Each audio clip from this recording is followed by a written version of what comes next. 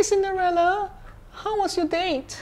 It was terrible. We broke up already. What happened? He told me he preferred Elsa. Let it go, let it go. Oh no. And I found out that your magic is fake. It's actually just an indicator. Oh, Can you tell me how it works? okay.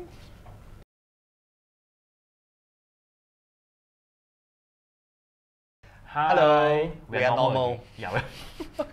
So now, before we move on to discuss the titration curve, I think we need to do a little bit of groundwork first. Yes. So William, would you like to discuss this? Yes, alright guys, to really help you in the process of titration curve, which is really a very big struggle for most students, okay, I'm going to need you guys to take out the summary sheet that was given to you, right? So over there is what we call this situations that you encounter in acid-base equilibrium. Now the whole point is you must be aware there are 4 big situations we'll encounter in this chapter, and your job is to identify the situations and then be able to apply the correct method to solve for the question, right? So we just quickly go through whatever we have done across the past 3 weeks, right? I think we started off by teaching the students what are examples of strong acids, strong bases, and the key thing about strong acids, strong bases is what? They're going to fully dissociate. Yes, right, it's really the degree of dissociation. You expect to see a full arrow. So every time there is a strong acid and strong base, you just simply apply the formula, negative log H plus or OH minus, right? We then went on with the discussion of a weak acid as well as weak bases, and what's the difference? It's going to dissociate partially now. Yep, you're right. So right over here, we have a partial dissociation. And what is distinctive about weak acid and weak bases? We always look for things, you know, like Ka as well as Kb. Now, the methods will differ slightly. There are 2 ways to do it. You can either be using the ICE table, and you write down the Ka expression to solve for the H plus concentration, or you want to use like a mini shortcut, you can simply apply this particular formula. We have talked about this before. H plus concentration is square root Ka times C. And you can do the same thing if you know that this is a basic salt, but then you'll be calculating concentration of OH minus. That's right. So to consolidate, if you are still not quite sure what's going on, you can always refer to page 55 for the notes, just to review a little bit on what's going on. So let us just start to number all these kind of different scenarios. So I'm going to call this scenario number 1, a strong reagent. This is going to be scenario number 2, a weak reagent. And the third scenario is going to be a salt. So if the solution only contains a salt, remember the most important thing that you should do is to identify whether if the salt is acidic, basic, or neutral. Now, neutral is going to be easy because the pH is definitely going to be 7. But in the event that you have an acidic or a basic salt, then we're going to use different methods. So once again, I'm going to provide you with 2 different methods. These methods are similar to that of the weak reagent, right? So for method 1, apply the ICE table. But the special thing when I try to include the acid dissociation constant is that I must make use of Kw to perform the calculation. But after that, subsequently, the methods will all usually be the same. Yep. Right? Yes. We can also make use of the shortcut again, right? Yep. You can also make use of the square root formula, but of course, you still need to use the Kw expression to help me to find out the Ka. Yeah. So Just remember, like acidic salt must have Ka, right? Yes. Basic salt must have Kb. Just remember that. That's right. So I think you can also make use of the same ideas for the basic salt as well. So in the event that you cannot remember how to do this calculation, feel free to refer back to page 59 of your encyclopedia. That is where you can review before going on for the next video. Okay. Now, the last scenario, which I call this scenario number 4, is where we get a buffer. And under what situations would you see a buffer? Buffer must have a conjugate base pair. Yes, it must be a conjugate acid-base pair. So depending on whether it's an acidic or a basic buffer, the formula to use are over here. You do realize that the 2 formulas all depend on the ratio between the 2 major components of a buffer. It's weak acid or base and its own conjugate. That's right. So now, I think we can finally go on with titration curves. Yes, alright. Now, in your encyclopedia, you will notice that there are 4 different types of titration curve. We're just going to spend time today, right, on just one of them. We're going to go into details. The other 3 is going to be covered by our teachers in class. Alright. Now, if you take a look at your notes, you will notice there's a portion that is on a strong base as well as a weak acid titration. And this is kind of how it looks like. So, Mr. Leong, looks quite complex, isn't it? Yes, it does. It's quite intimidating. What does it look like to you? Yeah, well, it's called a titration curve, but to me, it doesn't look like a curve, you know? Okay. Well, what does it look like? It looks like a snake to me, all right? So Okay. you can see, I can draw this, you can see there's a tail, and then there's this eye, psst. Oh, okay. The snake only has one eye. Okay, The sure. other side, the other side. Oh, Alright, the other you can side. see. Okay. Alright, so we'll call this a titration snake. Okay, alright? sure. Okay, let me explain in details. There are a few thought process that everyone, you have to be very clear. Okay, what I do encourage you not to do is to memorize your way through because the permutation are endless. Okay, what is really, really important, I always encourage students to do is to draw a picture to show yourself who is in the burette, who is in the conical flask. Right, so you can see from the reaction over here, we have ethanoic acid reacting with NaOH. Notice they are in equal concentration. So what I have now is I have a certain amount of ethanoic acid. Where is it? It is in my conical flask. And what's happening is I'm adding in NaOH from the burette into the conical flask. Right, so if you can roughly visualize this, what will happen as NaOH begins to enter the solution, I'm expecting my conical flask to be more basic in nature, meaning the pH of the solution should keep increasing, right? Which is something that we see here. You can see that the pH does goes up, but you do notice that the increment is not always the same, right? There's certain parts whereby the increase is exponential. There's certain parts that starts to plateau a little bit, and there's certain parts it goes in a rather linear fashion in terms of the increase, right? So how do we actually think through this, right? The most important thing, guys, is to always focus on the conical flask. It's always about the conical flask. You have to ask yourself that question, what is in the conical flask? And based on what is present in the conical flask, I apply the correct methods based on the situations. Like you can roughly see on this page, right? What are we focusing on? We are focusing on this. What are the species that's left behind? And then each of the species has a particular method to solve for the pH. Sure. So how about this? Now we're going to focus on one of the species that's present inside the conical flask. We're going to use this simulation to help us to visualize this a little bit better. Shall we do that, Mr. Willem? Yeah, of course. Okay. So we're going to take a look at the burette and we're going to see a very huge conical flask going on over here. Okay. Now this conical flask, right, is going to contain 10 moles of my ethanoic acid, right? And of course, my burette is going to be filled up with 12 moles of my NaOH. So you can see 12 NaOH over here. Right? Now, I'm going to start to perform the titration. So that's where I'm going to turn on the tap, right? And you're going to start to see NaOH from here going into the conical flask. So let's see what's going to happen. As the NaOH goes in, you realize that if you pay attention here, one of the ethanoic acid is going to get converted into the salt. Right? So, Willem, if I look at what is present in the conical flask again, can you share with me what kind of scenarios are you looking at? Okay, so before we started, right, it was just all ethanoic acid. That means there's only weak acid that's present. That's right. But then now the first mole of NaOH has entered the solution, and we know that there's acid-base reaction.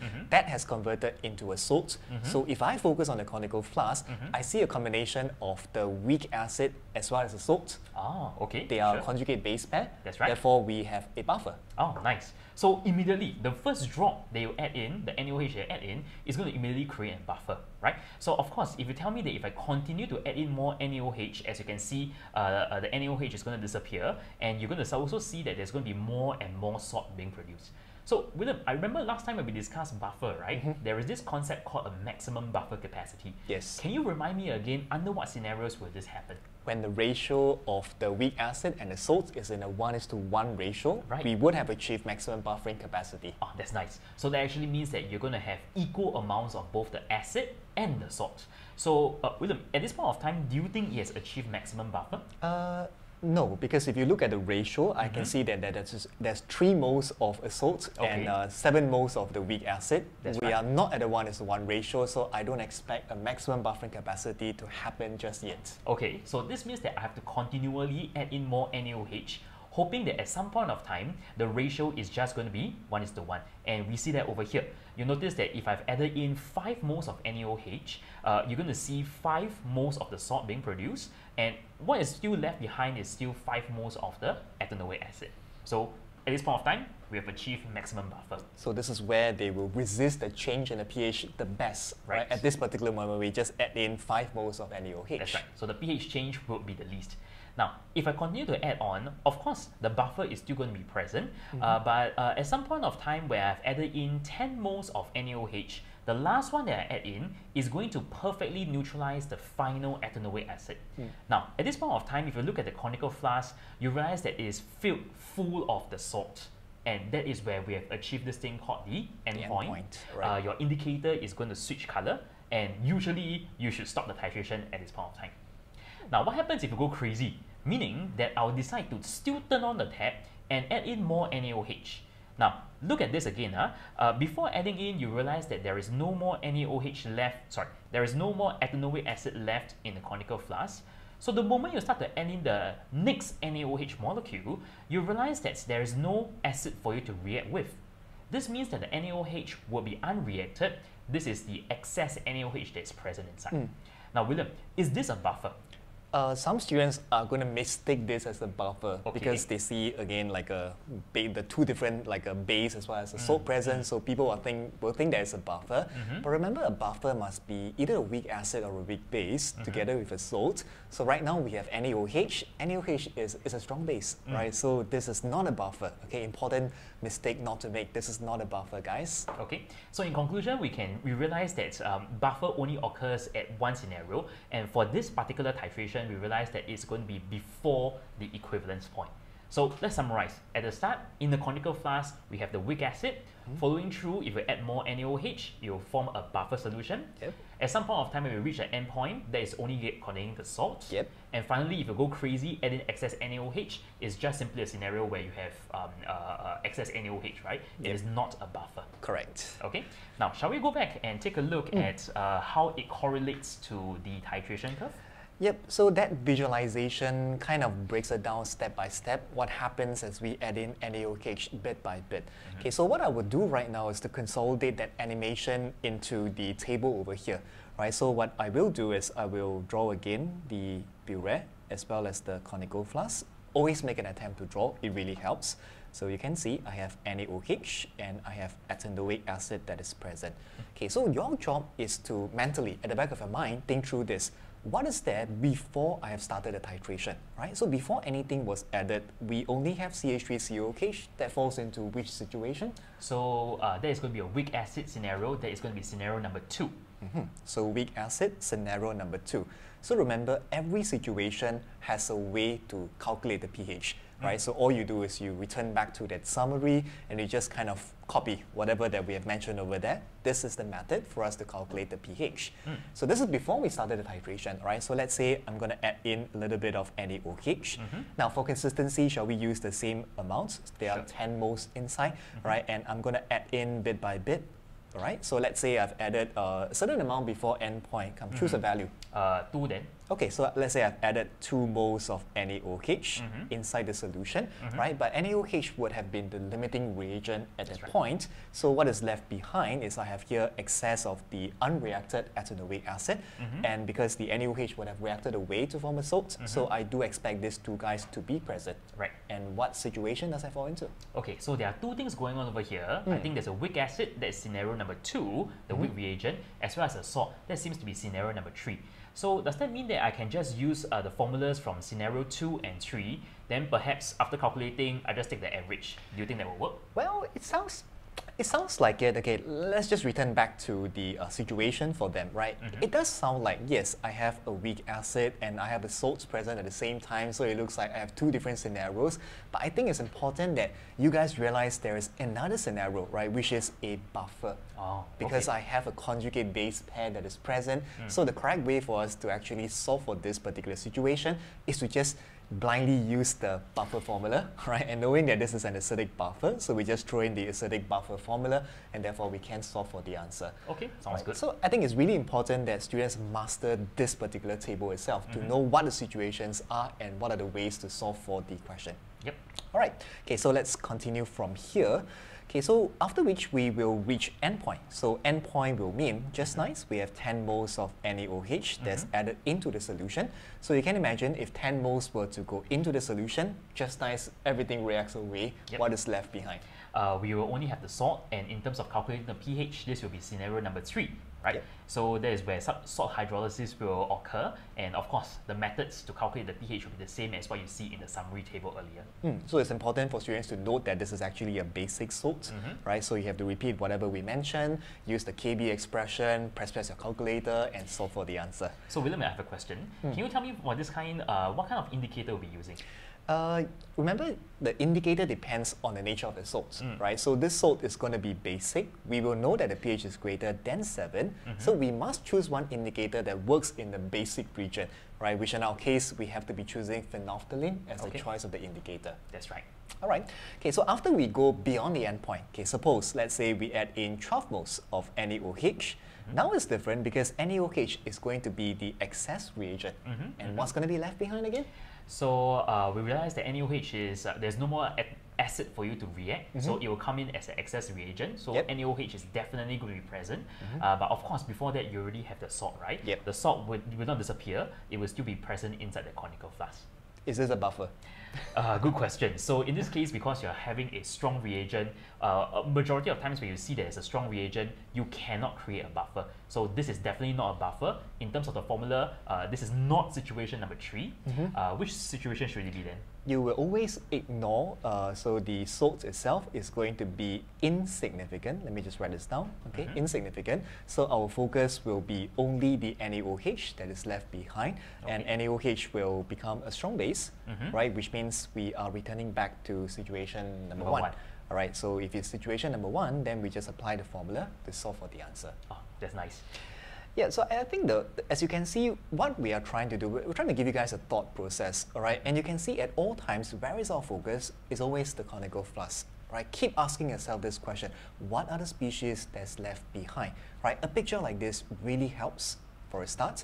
And once you're very clear what the species left behind, you then move on to apply the correct methods. We haven't done the actual calculations. It will be done in class. This is just an approach, how we actually approach that question. And after which, you can then make sense of the titration curve, all right?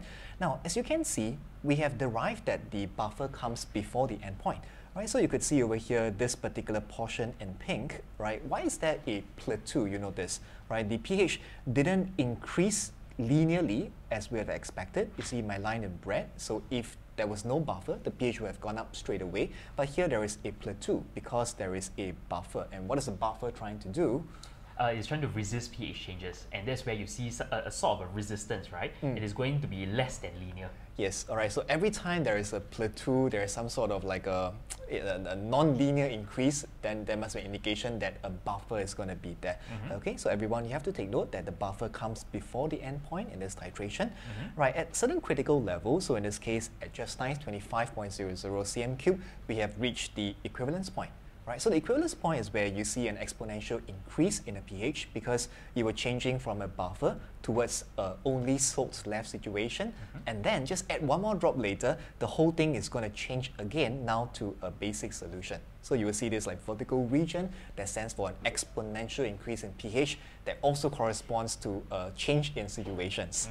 Right, then after which you can see that the pH is increasing in a linear fashion simply because there is no buffer that is formed. And that explains how the titration curve is being drawn. That's nice. So one of the things that you'll notice is that we have this idea called a maximum buffer capacity.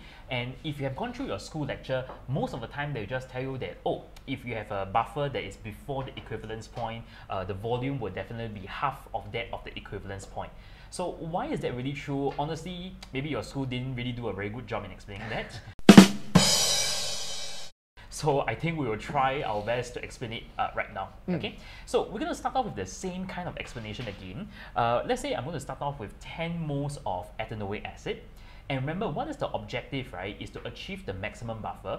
And William, remind me again, how do you get a maximum buffer solution? You need a ratio to be 1:1, the weak acid as well as the salts to be in a 1:1 ratio. Right, so once again, we are going to focus back onto the conical flask. So I'm going to quickly draw a diagram again. You have a burette, which is your NaOH, and as well as your conical flask, which you're going to have your ethanoic acid, right? So once again, put your eyes into your conical flask, look at your conical flask, and we want to achieve equal amounts of the ethanoic acid as well as the salt over here. So I hope that these two will be the same number. Now, William, your job now is to do this. I want you to think about how much of the NaOH should you be adding in such that at the end of the day, in the conical flask, these two numbers are equal. Can you make a guess? Okay, so I'm looking at the conical flask. Yes. All right, I know that at the end of the reaction, the ethanolic acid must be there. Okay. So ethanolic acid must be in excess no Sure. matter what. Okay. Okay. So NaOH being the limiting reagent, right? I'm going to predict that we will need 5 moles. Okay. Let's try 5. Okay, sure. So since you say that NaOH is adding in as a limiting reagent, it means that all the NaOH must be used up. Yep. Now, at this point of time, you tell me that 5 moles has been used up, which means that 5 moles of the acid will react. And how much are you left with? 5. 5. And all these NaOH we have converted into the salt. That will mean that you will also get 5 moles of the salt. And yes, very good. Very smart guess. You will get the same amount of ethanoic acid as well as the salt itself. Now, what you notice over here is what did William add in? This 5 moles over here is actually going to be half of what the initial amount of ethanoic acid is. So this gives us a very important conclusion over here, that if your buffer region occurs before the equivalence point, then your maximum buffer will always have the volume half of that of the equivalence point. Yep, we can actually mark it out for them on the titration curve itself. Okay, so if we return back to the previous page, let's mark out for them where's NBC. So this is the equivalence volume. The half of the equivalence volume is going to be here, which means that if I dot it up onto the curve, this part over here will be known as the maximum buffer capacity. So would you want to summarize this for us?